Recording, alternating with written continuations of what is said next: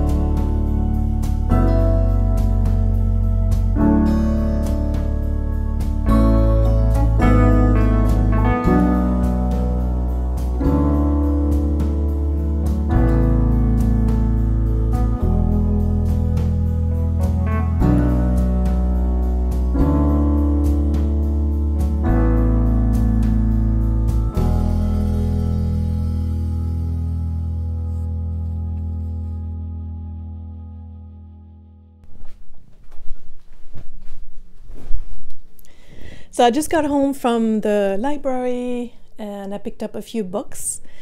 I picked up The Artist's Way by Julia Cameron, so the original book, and then also picked up Living the Artist's Way, which is, my understanding, it's the same as The Artist's Way, it's in a course form. I don't know. I've been really curious to try The Artist's Way, even though I've also been very reluctant to try The Artist's Way because I feel like writing 3 pages in the morning, it's just, I'm not really sure how I'm gonna fit that through my morning routine. I'm not really a morning person, to be honest. And my day job starts at 9. So I usually get up about an hour and 15 minutes before my day job starts, and that gives me time to, of course, get ready and stuff, but also I do a energy routine, a little bit of yoga, I do a little bit of meditation, and write down what I'm grateful for. And yeah, so I think I would need to wake up probably 30 minutes earlier in order to fit that in my routine, but it might be worth it. So I've never read the books, but I've heard a lot about them. And in the recent month, or like throughout last year, there were a lot of other artist YouTubers that were talking about The Artist's Way or going through the process. And it's very intriguing. And I think journaling certainly is a way to channel and get insight. So we'll see. I'll report back after I've read the books and hopefully also practiced what's in the book. So that might take me a while. Let me know in the comments if you've ever read The Artist's Way and if you've practiced the exercises in the book, what you think of them and what benefits you got out of reading and practicing what's in the book. I would really love to know. I also picked up a couple books on botanical art. I picked up Botanical Art Techniques, which I've borrowed before. It's a really good, very interesting book. And The Botanical Artist, Learn to Draw and Paint Flowers in the Style of Pierre-Joseph Redoute, which I think he was a botanical artist, I want to say in the 1800s. And yeah, I think I like to revisit some of that and give me some ideas on how I can improve my technique, especially with colored pencils. And yeah, and then sometimes even just looking at the images, gives me some inspiration on what to draw next. And then the last book I picked up is called, that's a very old book, it's called The Rainbow Book. And it's all about rainbows. And I was actually looking for a book on colors, and this came up and I was very intrigued by it. And there's a little bit of kind of the science of rainbows, but also talks about kind of more the mystical aspect of rainbows. So I was very interested in that. Yeah, it's a really old book, but it should be kind of a fun read. And yeah, sometimes I tend to pick up too many books at the same time, and then I end up to have to return books before I'm done with them. But that's okay. The Artist's Way, I wanted to borrow it from the library before maybe investing in it, just to see what it's really about, and if that's something I really want to invest time in, which I think would be very beneficial. But the jury's still out because I can't put too many things on my plate. I tend to do that. So, I still have this full-time job, which actually this week has been pretty stressful and has taken a lot of my energy. So I've been quite tired. I haven't filmed as much as I did the week prior to that, but that's okay. So yeah, I'm going to relax a little bit and then get back into drawing. I'm actually not really sure what I'm going to draw next. Maybe just doodle in my sketchbook.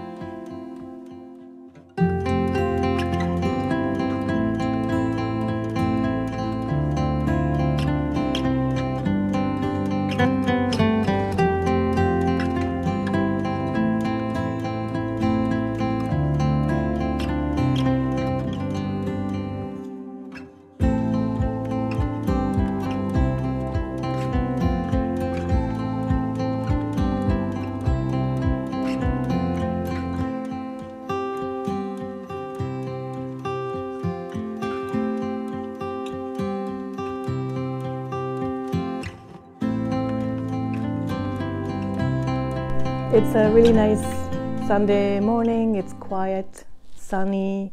There's birds singing out my window. I love a slow morning like this. I've been, so I drew my daily doodle, and then I wrote what I'm grateful for. And I was just kind of daydreaming while drinking my coffee. I'm thinking today I'm going to start reading The Artist Way, so I can start the exercises next week. And I don't have a lot planned, to be honest. This is kind of a low-key vlog. I do want to draw a little scene of a hummingbird feeding on wild roses. I think that would be really cute, and I really want to start getting into more little scenes and just like a one-off subject, if that makes sense. I still want to learn more on visual narrative and visual language. That's something I've been struggling with in my art practice, because I think what's missing from my art is like a clear message, and so I still need to figure that out, basically.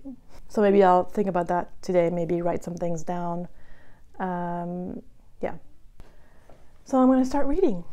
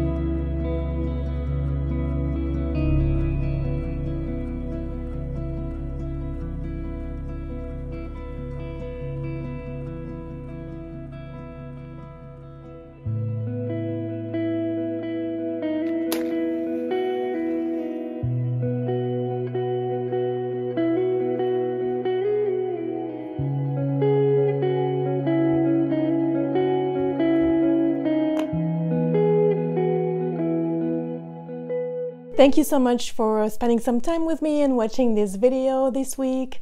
If you liked it, please give it a thumbs up. Please comment, subscribe, share the video with your friends, and I'll see you next week with a new video. Bye!